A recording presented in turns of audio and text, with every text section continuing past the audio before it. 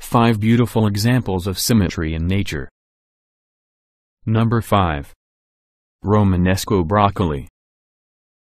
You may have passed by Romanesco broccoli in the grocery store and assumed, because of its unusual appearance, that it was some type of genetically modified food.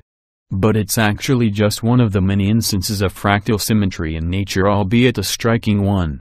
In geometry, a fractal is a complex pattern where each part of a thing has the same geometric pattern as the whole.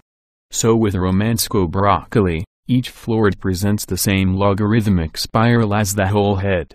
Essentially, the entire veggie is one big spiral composed of smaller, cone-like buds that are also many spirals. Incidentally, Romanesco is related to both broccoli and cauliflower, although its taste and consistency are more similar to cauliflower. It's also rich in chronoids and vitamins C and K, which means that it makes both a healthy and mathematically beautiful addition to our meals. Number 4. Honeycomb. Not only are bees stellar honey producers, it seems they also have a knack for geometry.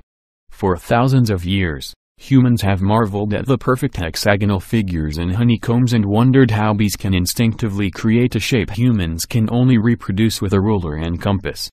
The honeycomb is a case of wallpaper symmetry, where a repeated pattern covers a plane, for example a tiled floor or a mosaic.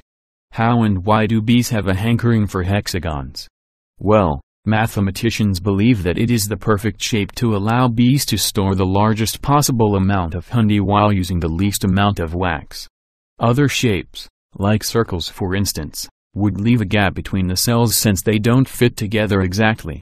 Other observers, who have less faith in the ingenuity of bees, think the hexagons form by accident. In other words, the bees simply make circular cells and the wax naturally collapses into the form of a hexagon.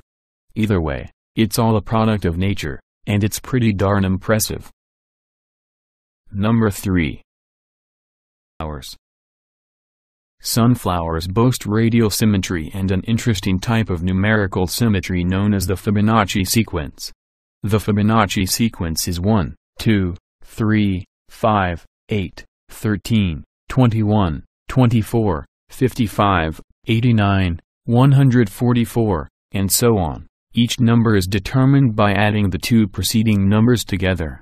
If we took the time to count the number of seed spirals in a sunflower, we'd find that the amount of spirals adds up to a Fibonacci number. In fact, a great many plants, including Romanesco broccoli, produce petals, leaves, and seeds in the Fibonacci sequence, which is why it's so hard to find a four-leaf clover. Counting spirals on sunflowers can be difficult, so if you want to test this principle yourself, try counting the spirals on bigger things like pine cones, pineapples, and artichokes. But why do sunflowers and other plants abide by mathematical rules? Like the hexagonal patterns in a beehive, it's all a matter of efficiency.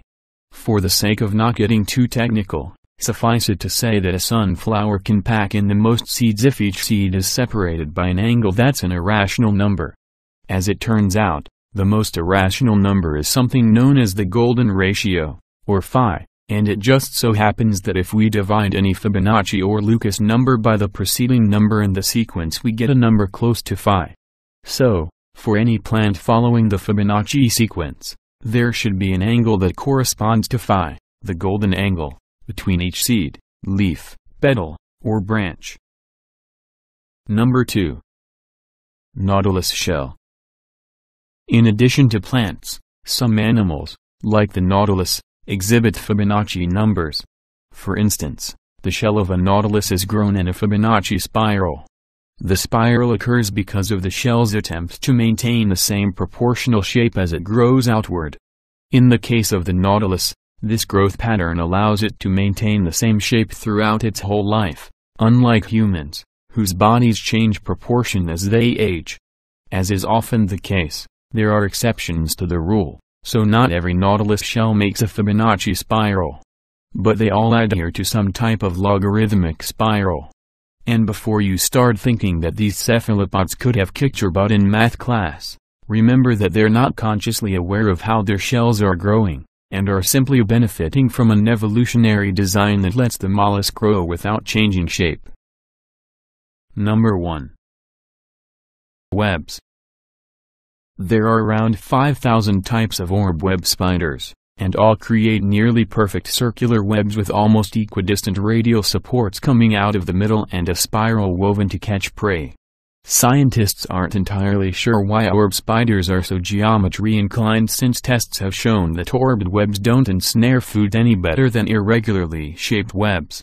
Some scientists theorize that the orb webs are built for strength, and the radial symmetry helps to evenly distribute the force of impact when prey hits the web, resulting in less rips in the thread.